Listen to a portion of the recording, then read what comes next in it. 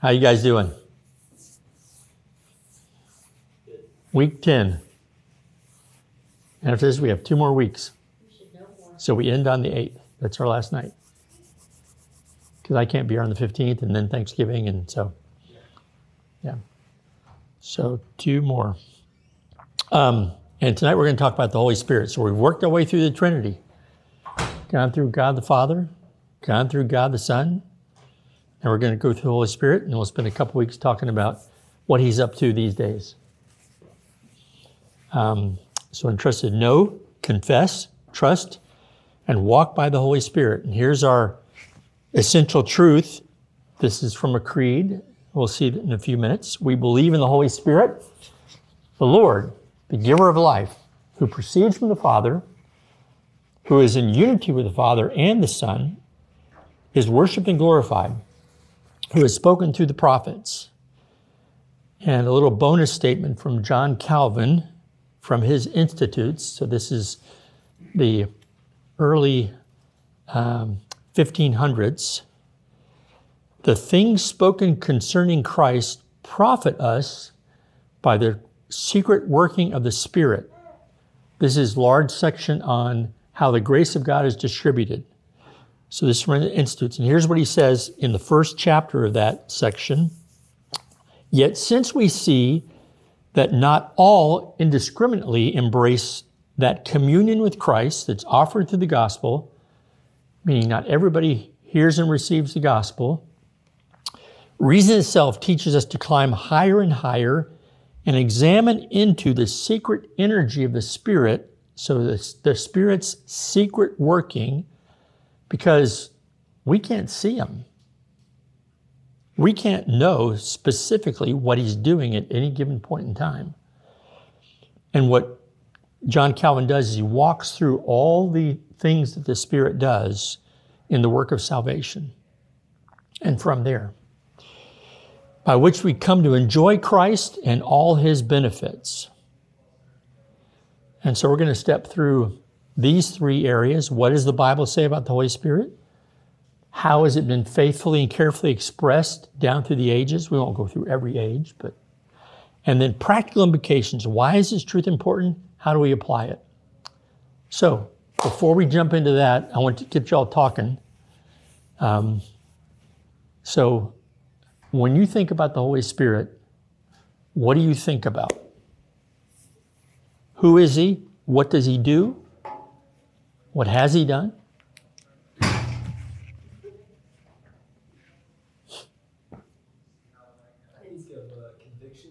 Conviction? Oh, yeah. Yeah, there's a passage about that in John, right?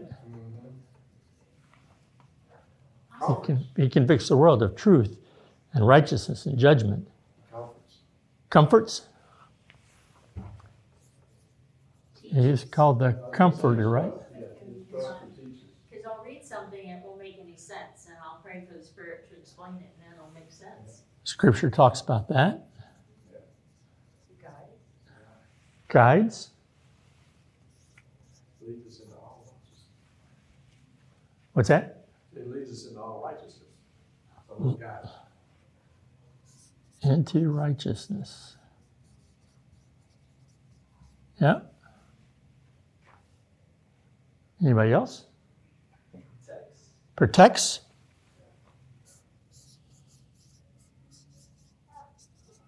You might touch on it, but it always struck me as weird that in the Old Testament, the Spirit could come and go.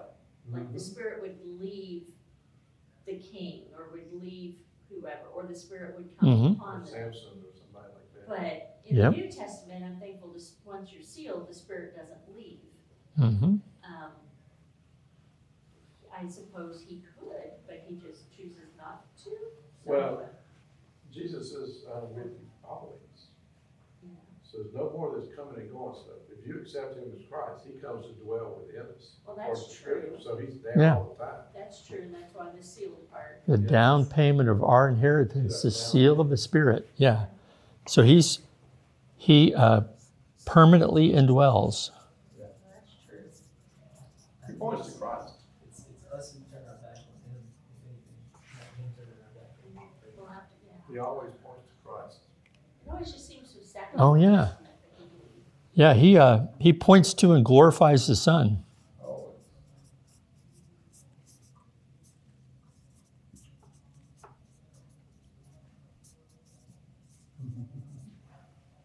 Okay.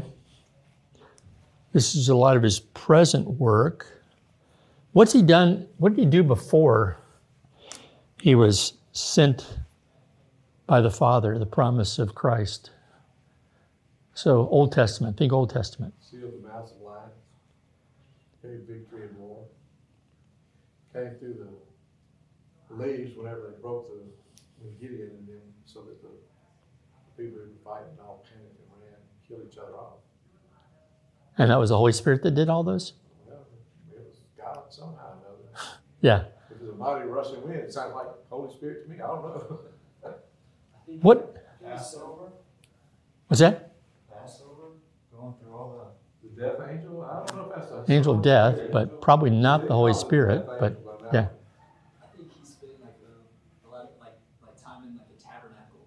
You know, it's like the Jews had to sacrifice like a lamb or something in the tabernacle in order to feel like God's presence. You know, in order to be forgiven of their sins, to feel God's presence.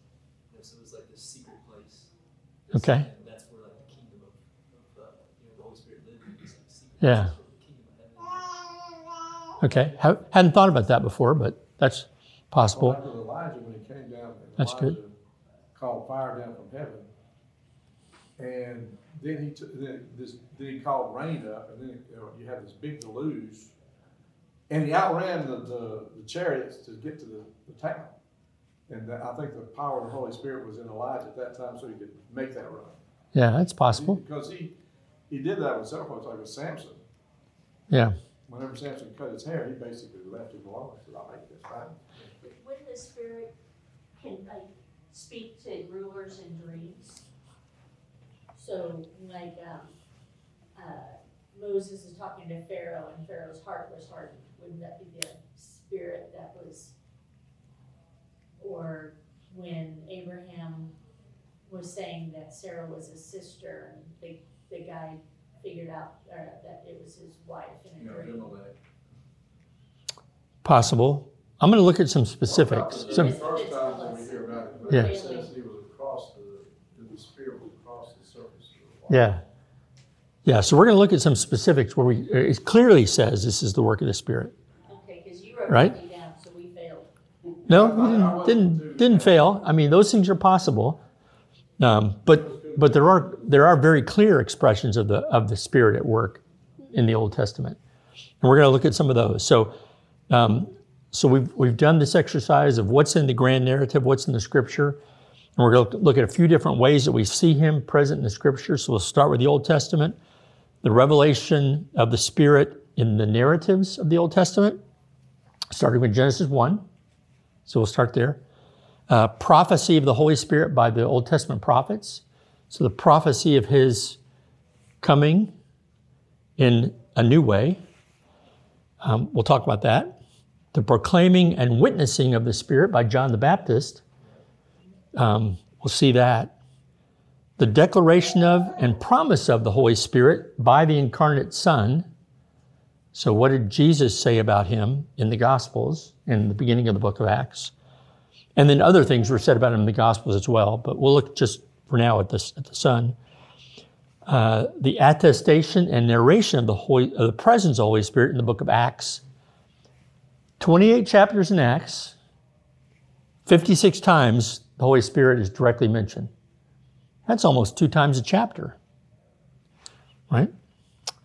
And then confirmation and confession throughout the apostolic teachings and writings, continued by the church. So where you see some specific references of Him in the Old Testament, in those 39 books, you see a ton of reference to Him in the New Testament. And you shouldn't be surprised by that. Because Christ, He appears during the time of Christ, but then He's being sent as Christ is leaving, and He's all over the place, especially in the book of Acts. And we'll see that in a minute. All right? So let's just look at a few in the Old Testament narrative. First, Genesis 1. Was Acts ever referred No. Is that just something I've heard somewhere, or is that just because he's mentioned so many times? Or what? No. Normally it's been Acts of the Apostles. So Genesis 1 through 2, here's the first one. Second verse in the Bible. In the beginning, God created the heavens and the earth the earth was a formless and desolate emptiness, and darkness was over the surface of the deep, and the Spirit of God was hovering over the waters. And then creation begins. God begins creation. So the Spirit's present and active during the creation of the heavens and the earth. Of course, then in John 1:1, who takes precedence there? The Son. The Son, yeah, which is pretty natural because John's going to be declaring the incarnation of the Son, but also beginning with the deity of the Son. And then you don't read anything there about the Holy Spirit. Yet, Genesis 1 says he's present, he's active. So from John 1, we know it's a Trinitarian work. The work of the Father, the presence and work of the Spirit, although we don't know exactly what the Spirit does, and then the work of the Son. Genesis 41:38, so going later in that book. So this is Pharaoh. This is the Pharaoh in the time of Joseph. Pharaoh asked his officials, can we find a man like Joseph, one in whom the Spirit of God is present? Because Joseph was able to do what? Interpret dreams. He sees the wisdom that Joseph has and that ability. So that's indication that Joseph had the presence of the Spirit. Now, not the permanently indwelling Spirit. Here's Exodus 35, Moses to the Israelites. And he's talking about who the Lord has given to help build the tabernacle, do some of the work there. See, the Lord has chosen Bezalel, son of Uri, son of Hur, of the tribe of Judah. So you get his genealogy. That's an important thing that happens, especially in the Old Testament, right? He has filled him with the Spirit of God, with skill, with understanding, with knowledge, in all kinds of work. And he goes on to explain what Bezalel is going to do. Then in Numbers 11:25, and the Lord came down in the cloud and spoke to them. And he took some of the Spirit that was on Moses and put it into the 70 elders. When the Spirit rested on them, they prophesied, but did not do so again. So you see at times in the narratives how the Spirit is providing the ability for some individuals to do prophecy. So there's a number of times, this is just a few, but a number of times in those narrative books where the Spirit is mentioned directly. Spirit of God, Spirit of God, Spirit of God. Then the prophets. Isaiah 63:10, but they rebelled, so he's talking about the Israelites, and offended his Holy Spirit, so he turned into an enemy and fought against them.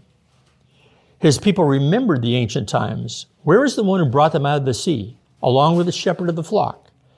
Where is the one who placed his Holy Spirit among them? Ezekiel 36:26, moreover, I will give you a new heart. So this is the Lord talking generally about the time when he'll restore Israel. They've been in captivity. They're in captivity. I will give you a new heart and put a new spirit within you. I will remove the heart of stone from your flesh and give you a heart of flesh. And I will put my spirit within you and bring it about that you walk in my statutes and are careful to follow my ordinances. Now, did that happen when the Israelites came out of captivity? Or is he talking about something in the future?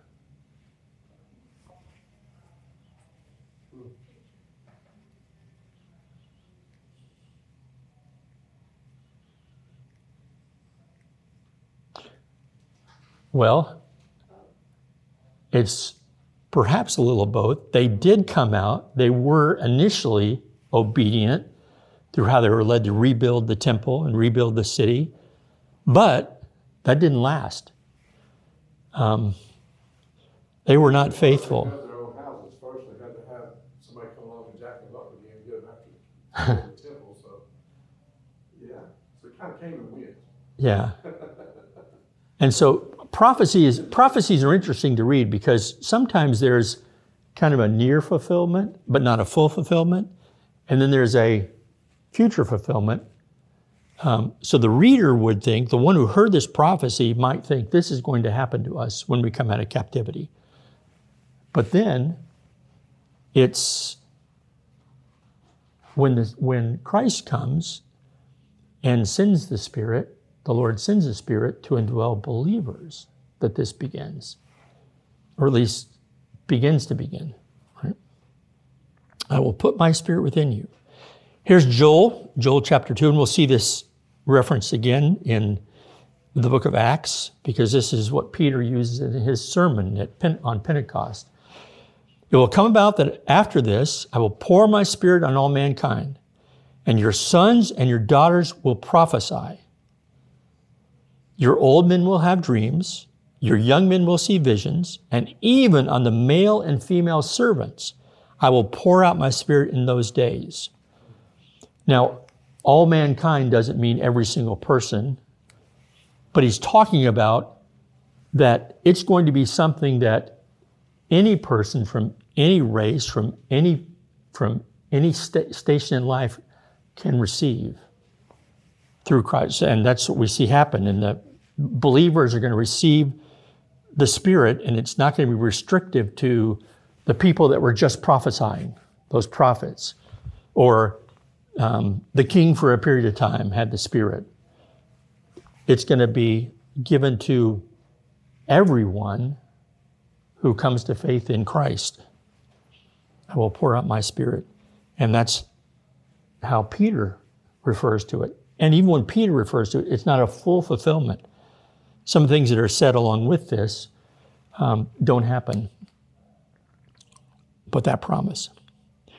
Now we come to the New Testament. So you have those prophecies about what's going to happen. Now we come to the New Testament. And here's John. So John is talking about what Jesus asked him to do. Jesus asked him to baptize him, and John's thinking, no, I can't do that. But Jesus says, no, you're going to do it.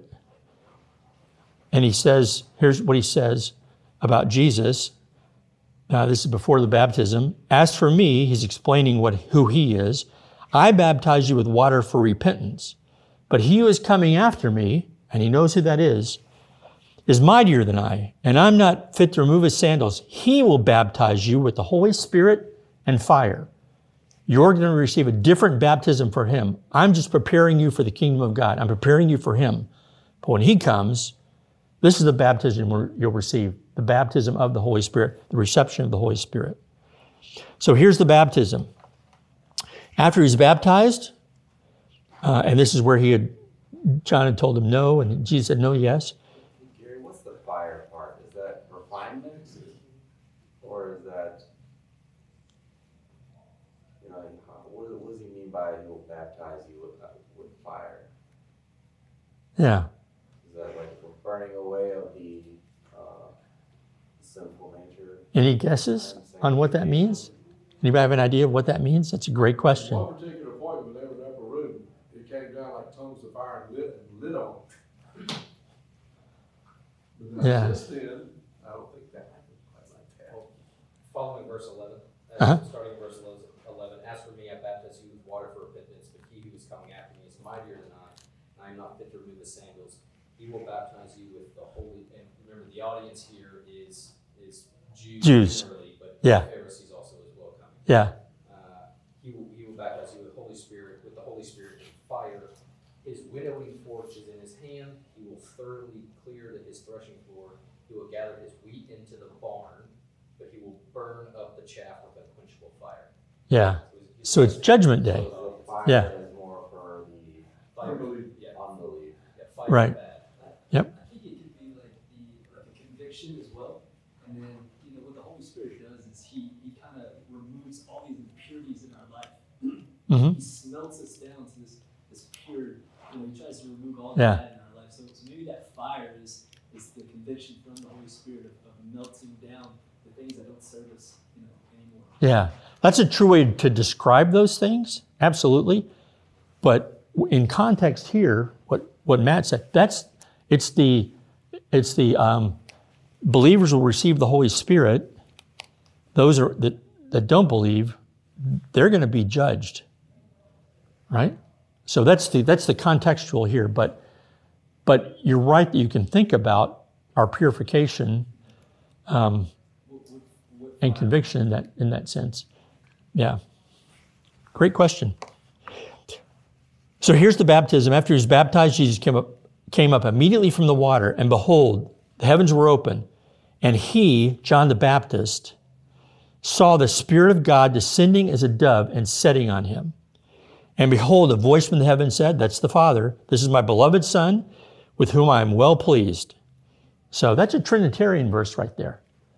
You've got the Son, you've got the Spirit, you've got the voice of the Father. But the Spirit of God descending as a dove and setting on him. So he's now present with the Son during his ministry.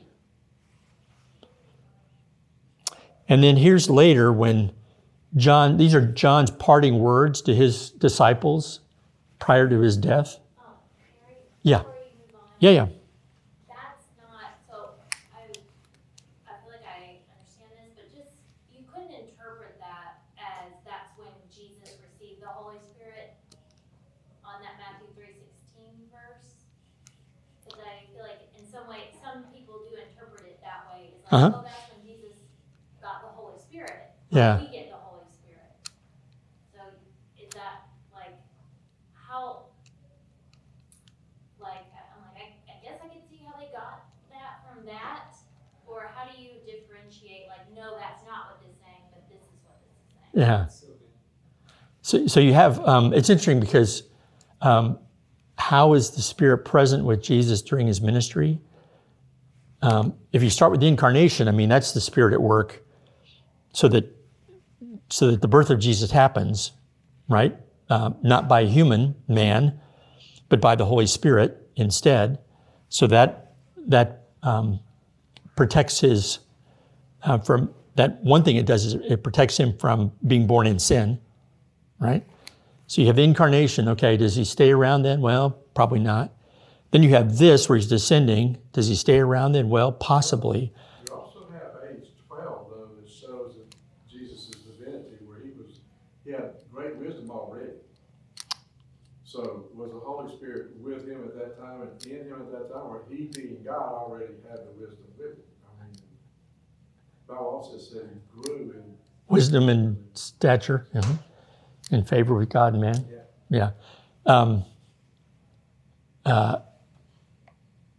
So then you have the Spirit present in the wilderness when Jesus is fasting in the wilderness. Is this like just the difference between omnipresence and manifest presence? But, Yeah. he's omnipresent, but he's manifesting, in this one location at a certain time. Yeah. More than Is just that the general. transfiguration? No, that's later. That's something different. Yeah. One thing it could represent, because when we do get to the book of Acts, there's confirmation of different groups of people and different events where the Holy Spirit is obviously present. And it could be, so Jesus declared it was right for him to be baptized, and this could be one of the reasons. So the Holy Spirit would be present and evident at his baptism. And you've got John as a witness of that. But Jesus Yeah. being fully God wouldn't need the presence of the Spirit like we do because we're not fully God. So of course, Yeah. he was fully God whether the Spirit was, because they're Yeah. one God. So the Spirit is always with Jesus Yeah. because he's already fully God. So it would, if you're thinking that Jesus is just a man, it could be the interpretation. If he was just a human, then you're waiting for the Spirit to come and may empower him to be God. But if he's Yeah. fully God, he and the Spirit are already one. The Spirit came down to identify. to John Yeah. and to those who I were was- John's disciples at that time. I was always more thinking though myself that it was more of an understanding of, for everybody else, Yeah, to see who he was. that's Yeah, and so, yeah. He is three as well, so it's God the Father, God the Son, God the Holy Spirit. Right. So it is like this three all coming in one. Yep. In this moment as well. You know, God is Jesus, and Jesus is the Holy Spirit, and the Holy Spirit is God. And Yeah. I think that's one of the things that the Spirit does is give us understanding, others understanding. You have to be careful how you say that. Jesus is God, but he's not the Holy Spirit. And the Holy Spirit is God, but he's not Jesus. Because that's what the Pentecostals do. Yeah. That's why they baptize in the name of Jesus, because they say, well, what's God's name? Jesus. What's the Holy Spirit's name? Jesus. I've actually heard one preach that. And so we have to be careful that we realize that there are three persons in one Godhead. The three in one. Right, That's what I say. Yeah, Three yeah. persons in one Godhead. right. In one. What does that mean? I think what you're saying, what's your name, by the way? Reese. Reese. I think what Reese is saying is you've got the presence of the Father, you've got the presence of the Son, you've got the presence of the Holy Spirit. So there's a Trinitarian presence evident in Jesus' baptism. And I kind of agree that it was there for our benefit to show us Certainly that. the Trinity. Yeah, certainly And that. to show John that this is who you've been waiting for all this. Yeah. And there's also consistency with the events that will happen when people receive the gospel. And there's evidence there by the presence of the Holy Spirit. Not all the time, but in certain places in Acts, because the gospel is going to go out to the world, and you see Jews receive it, then you see Samaritans, then you see Cornelius' home, then you see the people that, we've only been baptized by John. So you see these different events to show you, to validate that just like Joel said, no, not Joel, Ezekiel said, to validate that God is redeeming people from every people group, everywhere. Anyway, so John 3, and this is John the Baptist's last words. The one who has accepted Jesus' testimony, has certified that God is true. For he whom God sent speaks the word of God. So John the Baptist is making a testimony about who Christ is. For he does not give the Spirit sparingly.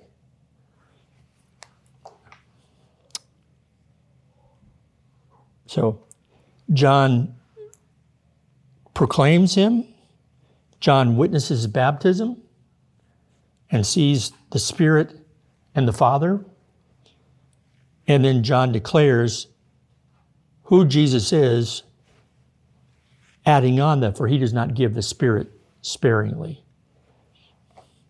That's an interesting phrase too.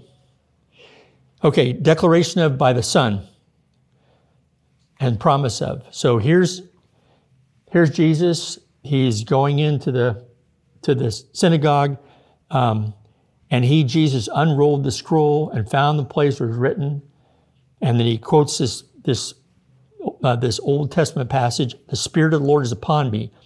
The Spirit of the Lord is upon me, because he anointed me to bring good news to the poor. He sent me to proclaim release to the captives and recovery of the sight to the blind, to set free those who are oppressed, to proclaim the favorable year of the Lord." Now he began to say to them, this is a couple later, "Today the scripture has been fulfilled in your hearing. I am he. I am the one that's prophesied. The Spirit of the Lord is upon me." So there's another instance where, is that a continued presence of the Spirit when he declares that about himself? Matthew 10. But when they hand you over, do not worry about how or what you are to say, for what you're to say will be given you in that hour. He's talking about his disciples when they're going to go out. For it is not you who are speaking, but it is the Spirit of your Father who is speaking in you. So that's going to be true when they go out for that period of time, but not indwelling yet. But it's also going to be true about what Jesus promises when he leaves, and they're making testimony. And you see John 14, 25 and 26, and he describes that very thing about what the presence of the Spirit in them is going to be when they're going out to proclaim the gospel. And here's John 15, 26. When the Helper comes, who I will send to you from the Father, namely the Spirit of truth who comes from the Father, he will testify about me. And you are also testifying as well, because you have been with me from the beginning.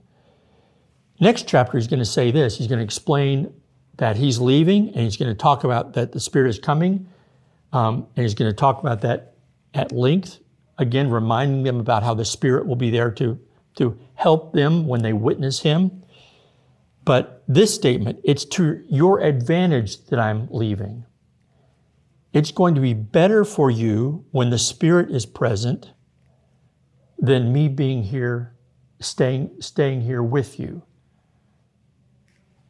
Because he knows he's going to depart, resurrected and depart. But it's to your advantage, and then he explains about the work of the Spirit.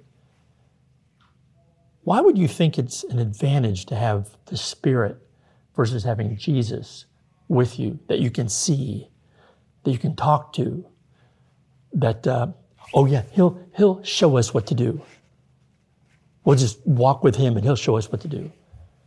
Would Jesus say it's an advantage that the Spirit will be with you, not me? I think if people saw Jesus and still did not believe, but the Holy Spirit, you're transformed. Your heart is transformed. Mm-hmm. Whereas if you're just seeing Jesus, you're not transformed. Is that you're not being transformed? Yeah. And have that we actually be able to fully understand who Jesus is and what God is actually saying to you. Yeah. Is that right so far? That's definitely one thing, because you're regenerated, and then you've got the indwelling Holy Spirit doing that secret work that you don't really know what he's specifically doing at any point in time. And yet, he is, when you pray, as we'll see in a minute, I mean, he's translating the prayers. When you read the scripture, as you were saying, he's teaching you the scriptures, right? What you were saying a while ago is that you're walking along beside Jesus so he can tell you what to do. But I'm in Kerrville, who's going to tell me what to do? Whereas with the Holy Spirit, he is within all of us. That's right. All times. Yeah.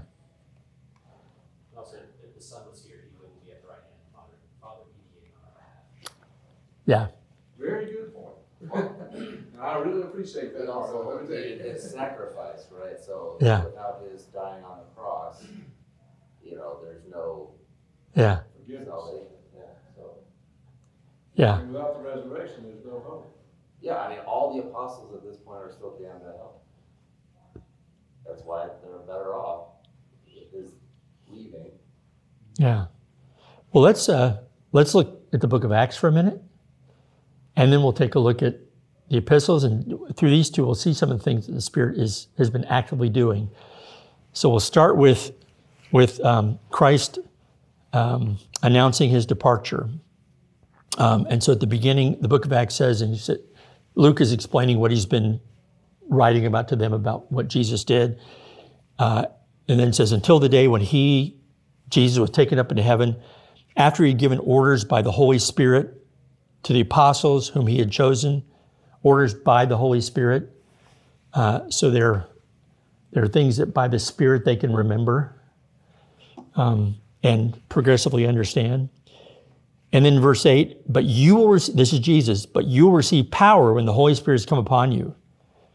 And you shall be my witnesses, both in Jerusalem and in all Judea and Samaria, as far as the ends of the earth. So there's going to be that power of the Holy Spirit, because the Holy Spirit is going to convict of truth, righteousness, and judgment, that Jesus declared that he would do that. The Spirit is going to show them where to go. The Spirit's going to remind them of the words to say when they're in captivity. All kinds of things the Spirit's going to do because he has power. Give all of those gifts. Hmm? Give all of those gifts. Yeah. And so that ability to be able to proclaim the gospel through the secret work the Holy Spirit's doing as people are hearing the gospel. So what happens in Acts chapter 2? What do we see? What amazing thing do we see at the beginning of Acts chapter 2 that tells us about this power of the Holy Spirit? That gives us one example, one illustration. And by the way, it's a very visible one. 5,000 are converted because of the preaching and the folks speaking. Yeah. 3, but yeah. 3,000. Yeah. So I get my 3,000 and my 5,000 and my 4,000 a little confused sometimes. Yeah. You know, the feeding of the full and the finding. So Acts chapter 2, you have the descending of the fire with the rush of the wind, right? And then they, the apostles, were all filled with the Holy Spirit and began to speak in different tongues as the Spirit was giving them the ability to speak out. So that's incredible. I mean, there's the first time they do this, when they receive the Holy Spirit, and this amazing thing happens so that everyone can hear them speaking in their own language. They weren't speaking gibberish. No. No. That's Yeah, because glossolalia is mentioned by the Apostle Paul later on, but that's a specific gift for a specific purpose. Some people interpret that a little bit. so you have this, the filling of the Holy Spirit, right? The speaking of tongues. Then you have Peter preach this sermon. Peter's not, it's not been recorded that he's preached before. Yeah, they went out and did that work, but here he is preaching to these Jews, and he preaches a message that behind that is the convicting power of the Holy Spirit at work. So those 3,000 at the end, what must we do to be saved? I mean, that's good, not because Peter preached a brilliant sermon, which it is an amazing sermon, for that group of people, but the power of the Holy Spirit convicting them of the truth as they're hearing it. So, power of the Holy Spirit has come upon you. Here's Acts 10. While Peter was speaking these words, so this is in Cornelius' home, right? The Gentile, you're not supposed to go in a Gentile home, not supposed to go there, not supposed to go inside, not supposed to be there as a Jew. Peter goes because he gets that vision, right? And then Cornelius shows up and goes, God sent me to get you. Or Cornelius the messenger. While Peter was still speaking these words, the Holy Spirit fell upon all those who were listening to the message. The Holy Spirit fell upon all those who were listening. What's happening with that? Well, they're being convicted of Peter's message, of the truth of it. But they're also doing something else. All the Jewish believers who came with Peter were amazed. So thankfully, he had witnesses. Because he's got to tell this story so that the Jews will believe that God's taking the message to the Gentiles. So the Jewish Christians will believe. Right. Yeah. They were amazed because the gift of the Holy Spirit had also been poured out on the Gentiles, for they were hearing them speaking with tongues and exalting God. The same thing that happened to the apostles when the Holy Spirit came, now is happening to these Gentiles. Not only were they convicted, but there's confirmation by the work of the Holy Spirit to have them speak in different languages. And praise God. So, there's a whole bunch of verses in Acts, and you should look at every verse where the Holy Spirit's mentioned. And one thing you'll notice, not in every case, one thing you'll notice is how God's accomplishing by the Holy Spirit, through the Holy Spirit, exactly what Jesus promised and prophesied, you'll be my messengers to Jerusalem, to Samaria, to Jerusalem, Judea, Samaria, even to the ends of the earth. It begins to happen because the Holy Spirit enables that to happen. And testifies through his work that, yes, it's supposed to go here. Yes, it's supposed to go here. The apostles aren't thinking that. At best, they're thinking, well, wherever the Jews are, we'll go proclaim it there. But they're not thinking, Peter wasn't thinking, go to the home of Cornelius and proclaim the gospel to them. Then the apostolic teachings. So here we go, Romans 8. And again, there's a ton of verses. Here's Romans 8. Paul's writing about prayer. 8:26. Now in the same way, the Spirit also helps our weakness. For we do not know how to pray for as we should. But the Spirit himself intercedes for us with groanings too deep for words. So as we pray, Paul says, the Spirit is at work, knowing what God desires for us to pray for, knowing the will of the Father. Because he searches the heart, he who searches the hearts knows what the mind of the Spirit is, because he intercedes for the saints according to the will of God. So we're praying, and that doesn't mean just pray anything, it doesn't matter. It does. It matters what we pray and how we pray. But just to know that the Spirit is in our prayers interceding with us, knowing the will of the Father. As we're learning the will of the Father, as our minds are being conformed to understand the will of the Father. Nevertheless, through that process of our sanctification, our growing in knowledge of the Scripture, our maturing as a Christian, our becoming more Christ-like, every time we pray, we're praying reverently, we're praying in faith, we're trying to learn what the will of the Father is, but the Spirit's at work through our prayers. That's an encouraging verse, isn't it? So the Spirit's at work in prayer, in our prayer. And then we've talked about the reading of Scripture and understanding them, and we remember the promises of Christ, that he'd remind us of everything we've been taught, or his disciples, his apostles. 1 Corinthians 10, for to us, God has revealed them through the Spirit, the truths of Scripture. For the Spirit searches all things, even the depths of God. Now we have not received the spirit of the world,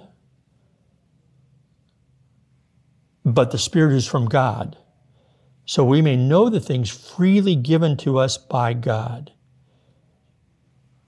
Just like when Jesus began teaching in parables, and teaching in parables so that those who knew him, those who were his, could understand. Now, they needed explanation along the way, and those who didn't know him would not understand. So it's kind of what Paul's describing here to the Corinthian church. Now that you have the Spirit, you can know and understand more about what God's plan is, what God's will is, who he is, how to respond to what's going on in the world, because the Spirit is teaching you how to understand the Scriptures, right? We also speak these things, not in words taught by human wisdom, but in those taught by the Spirit, combining spiritual thoughts with spiritual words. As our minds are being transformed, right, to more understand who God is and what his will is. So we're cultivating spiritual thoughts, And we're combining those with spiritual words, scriptures. So how important is it to spend time in scriptures? How important it is to indwell scriptures in your mind? How important it is for you to pray about that, for the Spirit's work in you, so that you're cultivating spiritual thoughts and you've got access to spiritual words? Because there you can know He's at work. Can't see it. But you can trust that He's at work as you're reading His words, as you're desiring to cultivate spiritual thoughts that are based on spiritual truth in God's Word. Amazing. Can't see Him, but to trust that that's what He's doing. 2 Peter 1:20 and 2 Peter also talks about this. Remember in the Old Testament how they determined who is a true prophet and who is a false prophet, right? Did the prophecy come true? So there were those measuring sticks. Well, here's the big one, knowing the Spirit was present in the writing of Scripture. But know this first of all, that no prophecy of Scripture becomes a matter of someone's own interpretation. So it's by the work of the Spirit to help interpret the Scriptures. For no prophecy was ever made by an act of human will. Here's the other side of it. So it's how do you understand the prophecies? Now it's who gives the prophecies?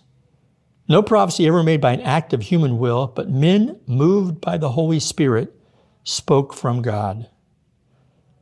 So that's the basis for the Scriptures being inerrant, authoritative, sufficient, is that the Spirit of God, through the human authors, as Paul talks about in Timothy as well, wrote the Scriptures, right? They're God's Word. So the Spirit works through all that, Peter confesses. All right. Many, many more. So all these things that you mentioned are true in Scripture about what we see the Spirit actively doing in individual believers, in the church, in churches all over the globe, in the church throughout history since that day at Pentecost where He first came. All those things Spirit continues to do, actively do. And it's kind of important to think about when you're gathered together as believers, to be aware of the Spirit's active not just in me, but the Spirit's active among the gathered believers together. So when we take the Lord's Supper, when we witness a baptism, when we sing, when we listen to the preached word, all those things, the Spirit is active and present in the household of God, anchoring it on the truth in everything. Okay, let's look at a few false teachings and disagreements over the work of the Spirit and who He is. So we'll spend a few minutes on this. First, this is around the 2nd century, leading to the 3rd century, something called Montanism. So there's a fellow named Montanus who declared that the Spirit was active in him, that through his voice, he was prophesying. So the Spirit was active in him, and others believed him, and he had people that would also say, men and women, who were prophets.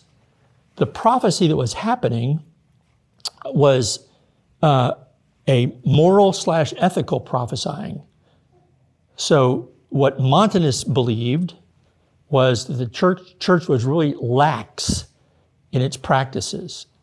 It wasn't obedient. it was becoming worldly, and so he believed that he was receiving from the Holy Spirit commands for the church.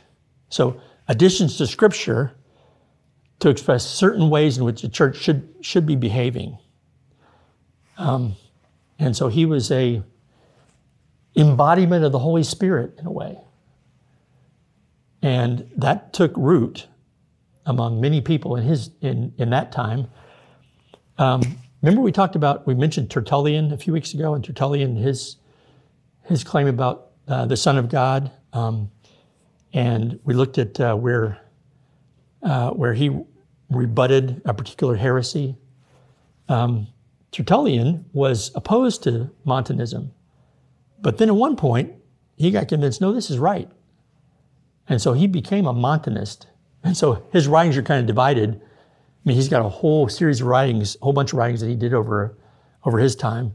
And they're divided by people looking at him and going, okay, was this during his period as a Montanist, or was this before?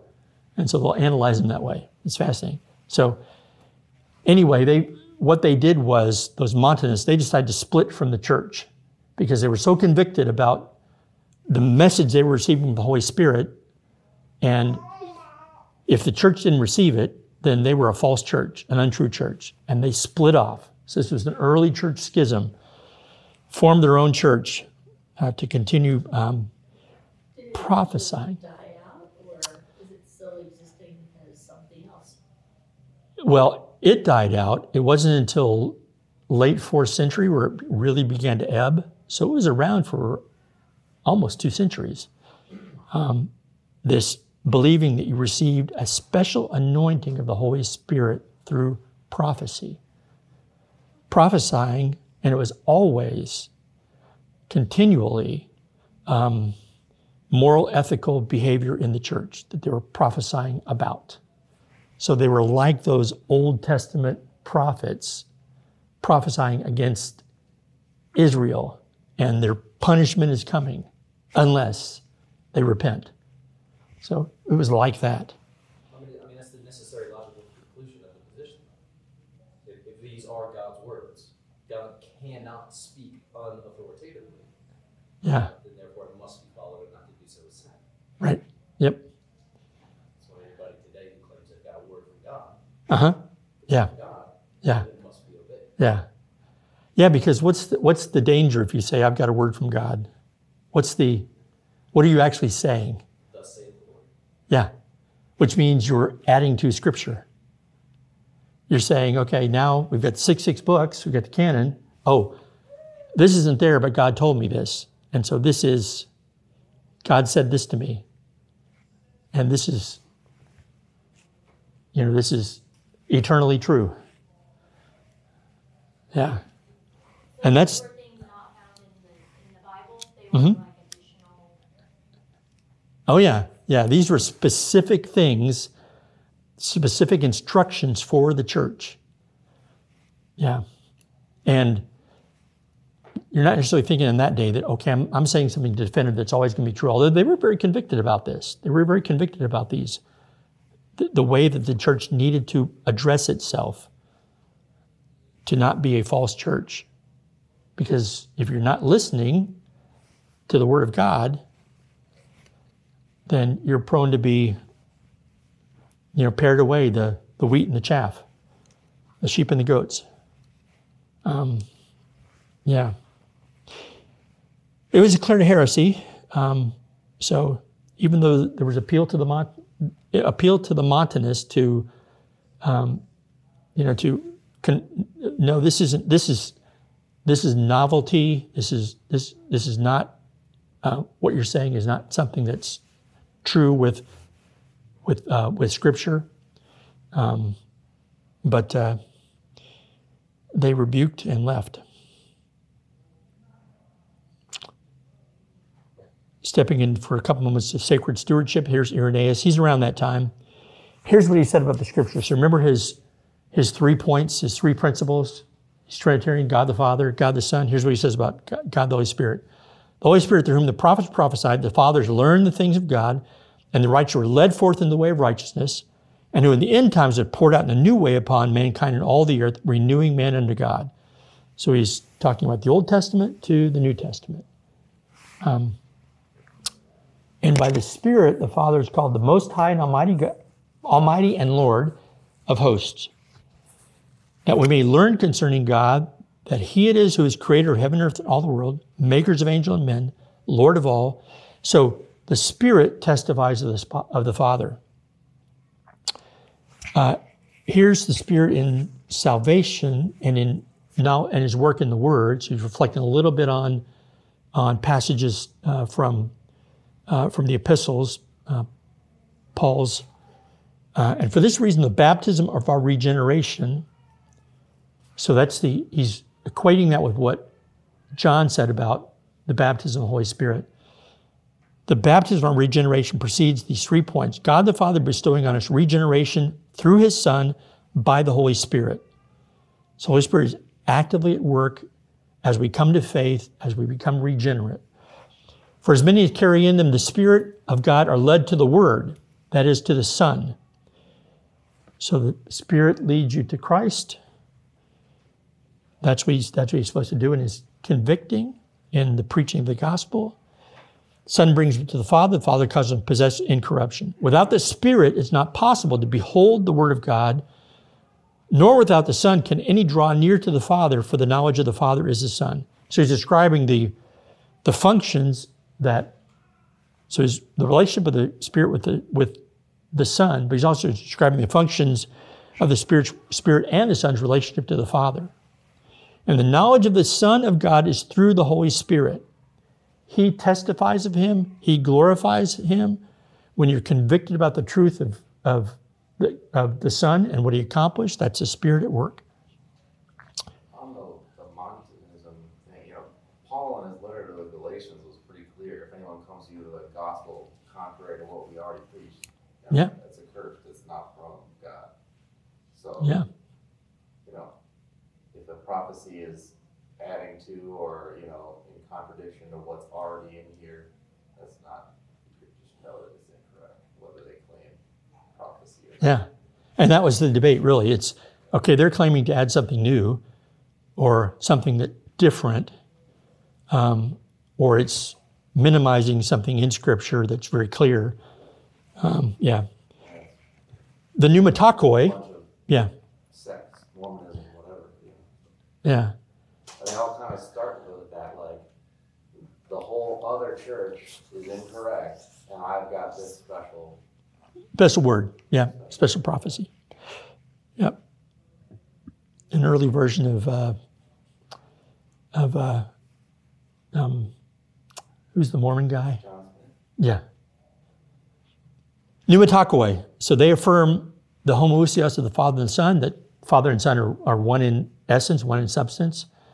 So this was during the time of the Nicene Creed and that debate. So they affirmed, yes, that's true, but denied the full deity of the Spirit.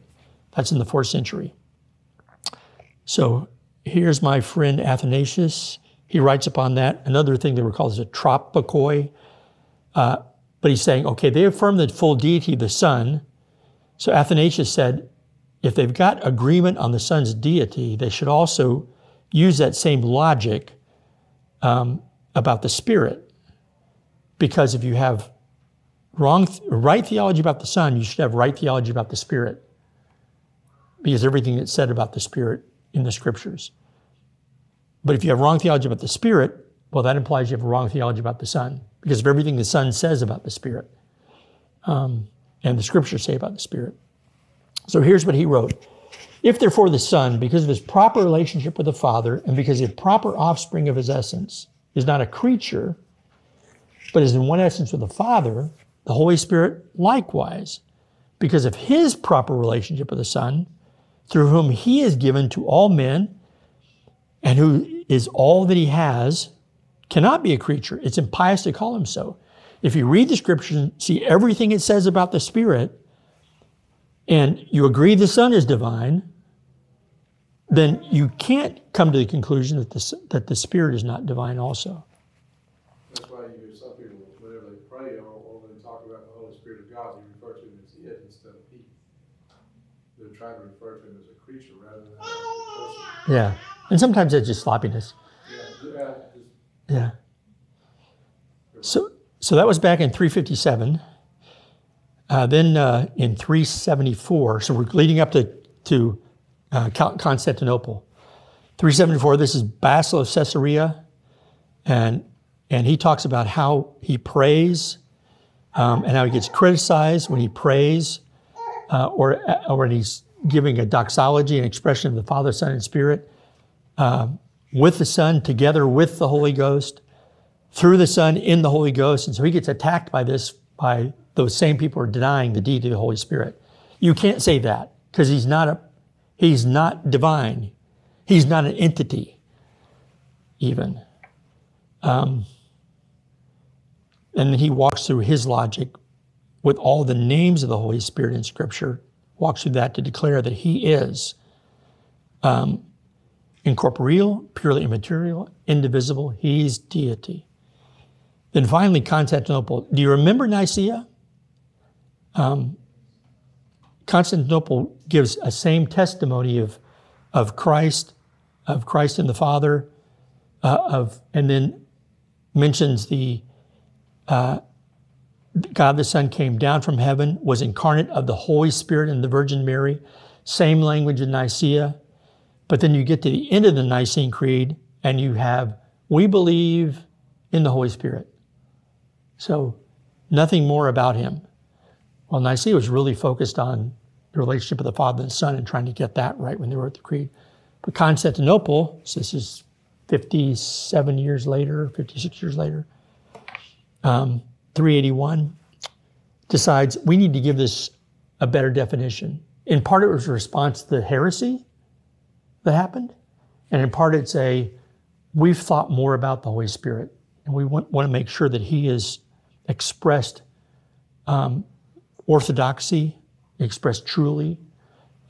It's an expression that reflects the truth of Scripture.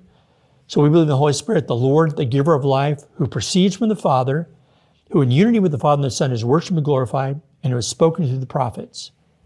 And then he goes on to talk about the church. But proceeds from the Father. Remember that for a moment. Proceeds from the Father. So we have another disagreement that happens. The Western Church determines that it's not just proceeded from the Father, but it's from the Father and the Son. So that's called the Filioque clause. So they added that and the Son because they're reflecting on Scripture and they see things where, no, he's sent by Christ as well.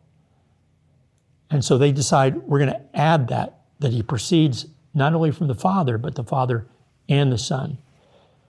The Eastern Church disagrees, and they reject that idea, and they call it a desecration of the Creed of 381, desecration of Constantinople, that creed, because it proceeds from the Father, and you can't change the language of that creed. We all agreed on that.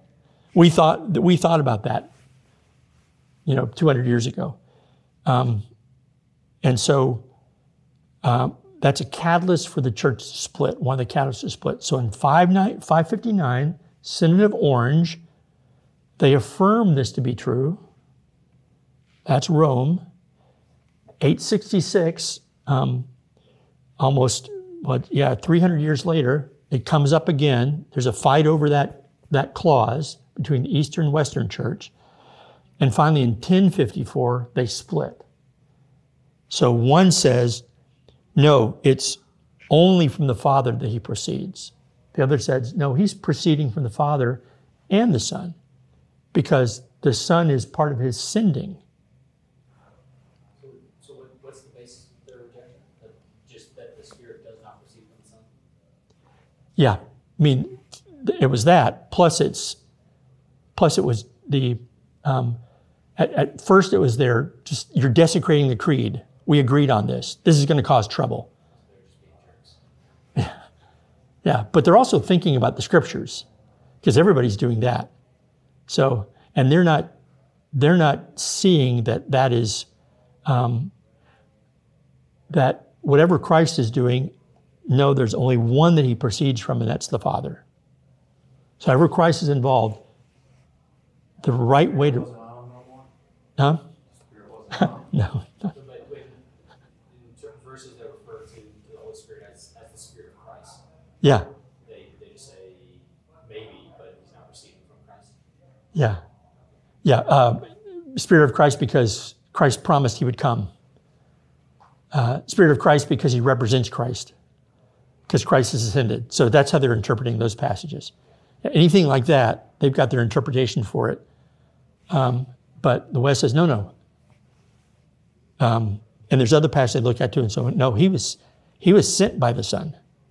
So even the Son says from the Father, but then he declares that he's sending the Spirit.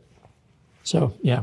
So when he sent the Holy Spirit, but the Holy Spirit was already here. Well, different than sending him to indwell. Yeah. That is what you receive when you believe. You receive the Holy Spirit. And who was the promiser and the operator of that? Well, Christ was. Yeah.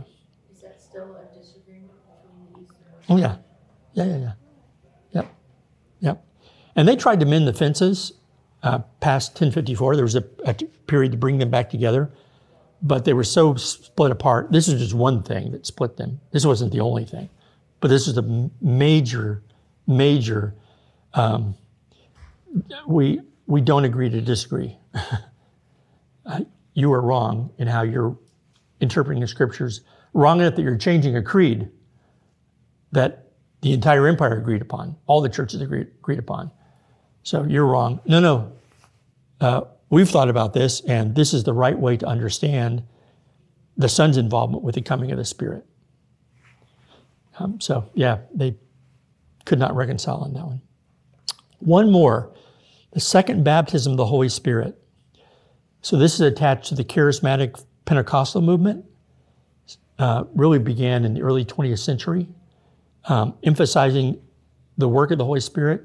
So there's a subsequent baptism of the Holy Spirit marked by tongues and healings, etc.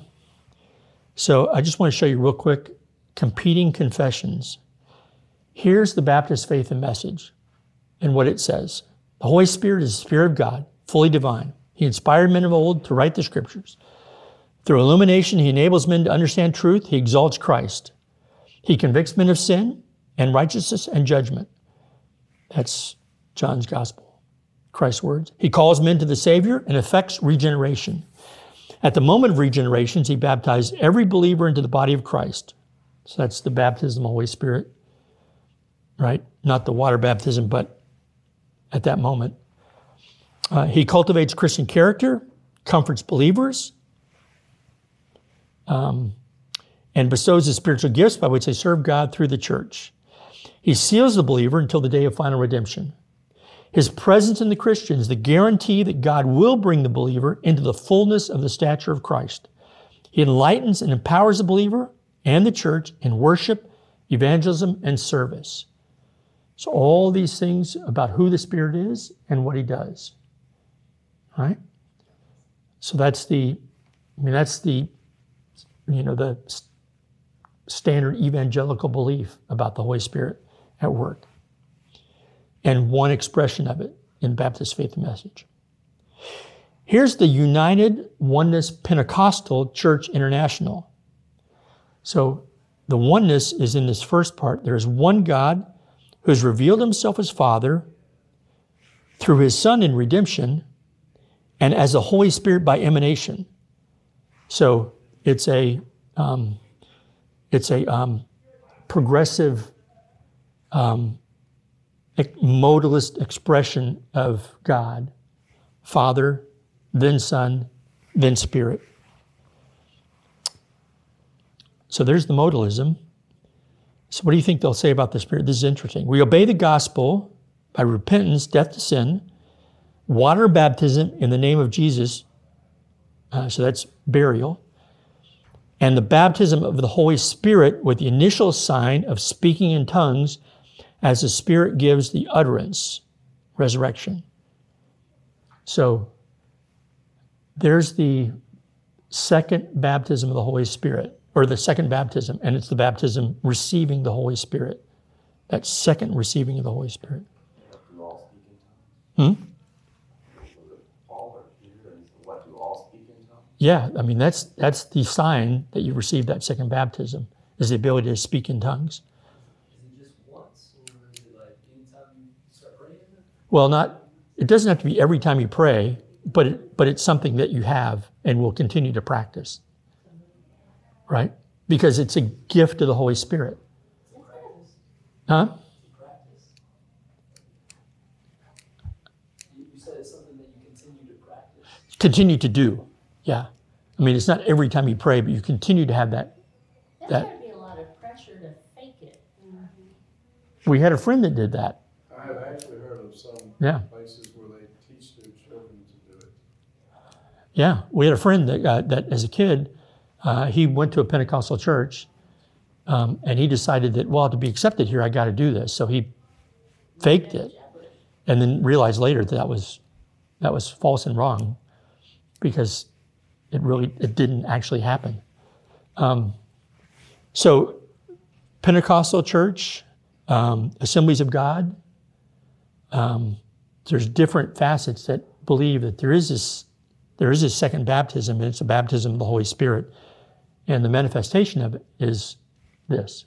And the right side of the thing on the TV doesn't believe in the second baptism? No, yeah. So once you accept Christ into your life, then that's it. And then so the others believe that there's like a second part. Yeah.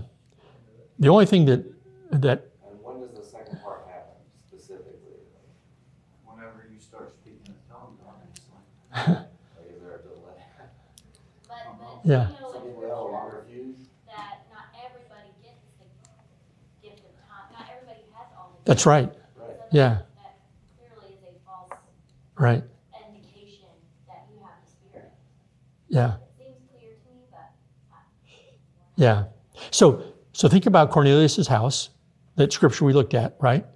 And when they were convicted of the message, they spoke in tongues. But why did that happen?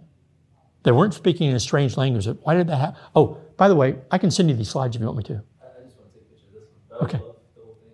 Yeah. Well, it was the What- first people group that weren't Jews, and so every time it moved on to a different people group, they got the Spirit for confirmation. Yeah. And they were speaking in their own language, so that Yeah, remember what that passage says. The believing Jews witnessed that. And then next chapter, Peter's repeating the whole thing to other Jews to confirm for them, hey, it's acceptable to God. In fact, God's plan is as the gospel is going to the Gentiles.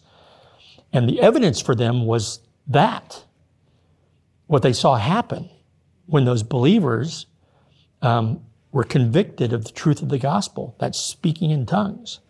So that was a normative thing that went on. That was the Spirit at work, giving a clear to Peter and those believing Jews, a clear message that, no, that wasn't just a dream to go there and talk to them. The gospel now goes to the Gentiles. And then Peter in chapter 11 explains that. The Jews in Jerusalem are like, oh, well, I guess God's given the Gentiles the same Spirit He gave to us.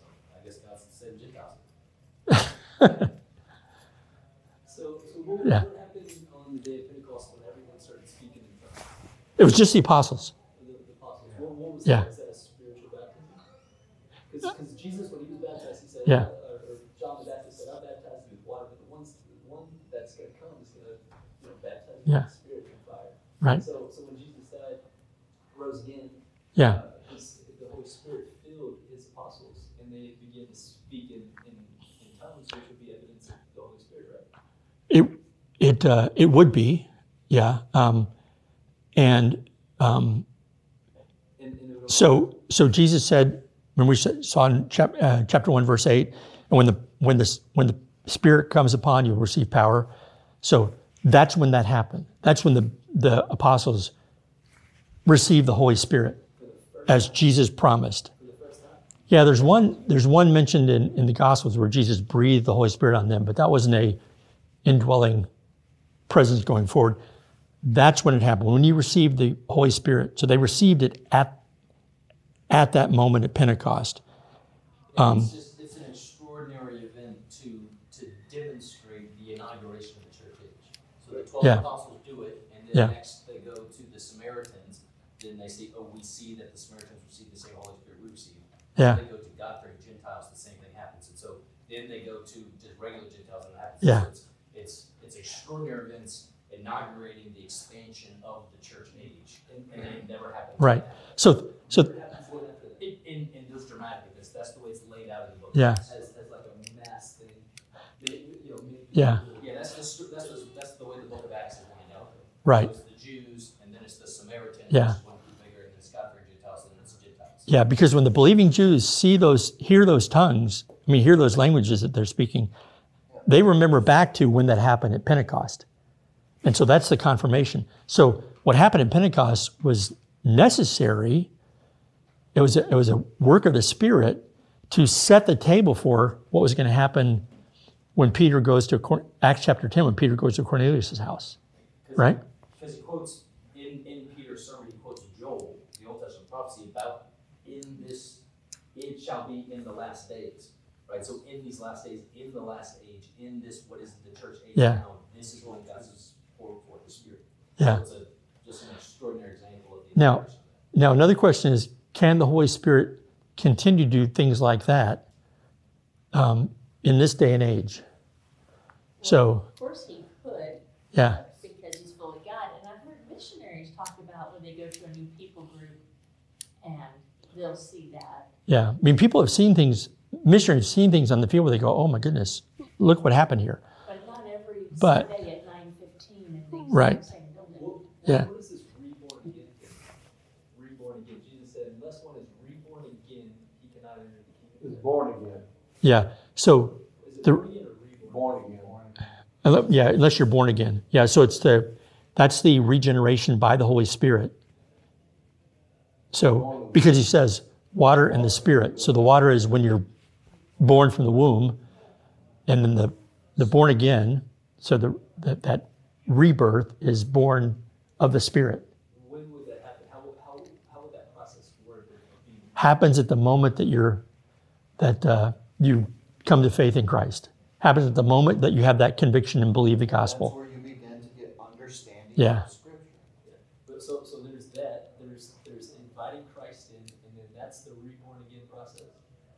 Because I agree with the left side. I agree with the Pentecostal church that there's that asking Jesus to come in. And this is and I don't know if I'm right or wrong, but I love to be wrong. I love when I get proven wrong. Yeah. But there's this asking Jesus to come into your heart. That's the first step. So the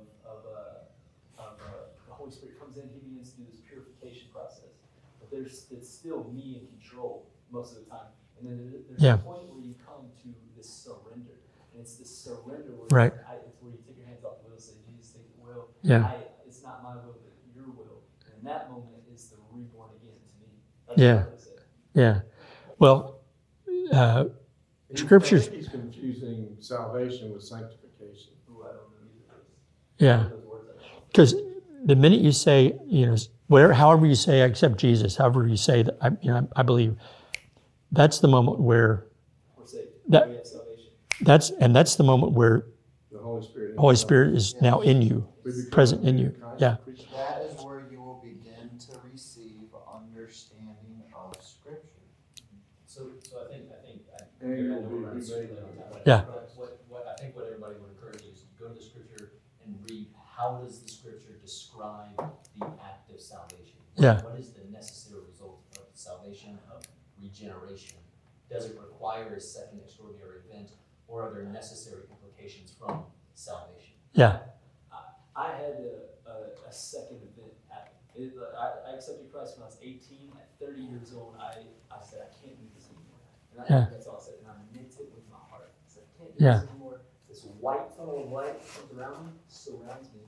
Everything begins to shake. My heart begins to feel, overflow with this unconditional love. Yeah. This peace that was how I've read the Bible, I've read that the peace that surpasses all understanding. Yeah. And then I went into visions, thousands and thousands of visions about my whole life. This is why you met this person. This is why I brought you here. This is why I allowed you to go through this. Showed me thousands of these moments. And then I'm in a room and there's a window about this big, way, way high up on the ceiling, just one.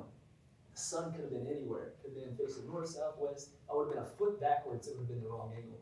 The last vision, it said to look up. And I look, I'm crying, and my eyelids are lit up red from the sun, like breaking through the clouds, and I feel the heat on my forehead. It must have just popped through the clouds. And I open my eyes and I look up, and it's the sun. It's square in this window, and the whole sky just explodes with these colors, like the sky tore apart. And this rainbow slowly swirling out of the sun. But it was a complete accident. I just said, I can't do this anymore. And I just meant it with everything in me. But I was a Christian because I invited Christ to come into my life when I was 18. But this 30-year-old thing is like the surrender. And to me, that was being reborn again. A couple days later, I woke up speaking in tongues out of my sleep. Didn't know nothing about nothing. This is all accidental. Didn't know the Bible. Just my mom brought me to church. Yeah.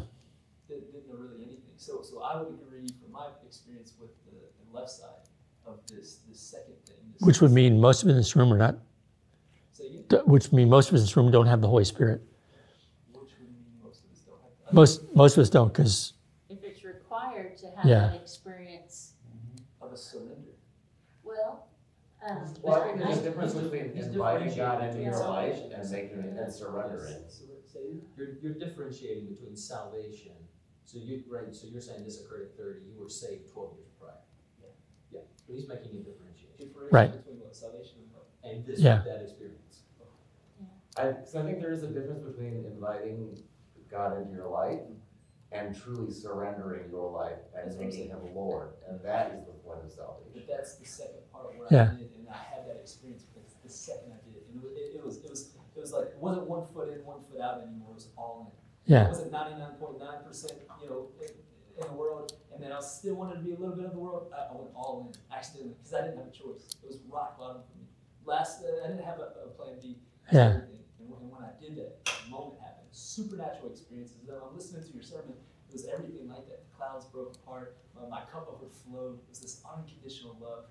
Went into visions, evidence of the Holy Spirit, showing visions, interpreting visions, and showing all these things in my life. It was everything you said, And I read a Bible verse when it happened. It was Ephesians chapter 6, the armor of God verse. But then it brought me to Isaiah 11:1. And the Holy Spirit brought me to it. It like popped up. I couldn't believe it. And it was the Isaiah 11:1 where it says, I had it right here. It says, a shoot of Jesse, a shoot will come up from the stump of Jesse.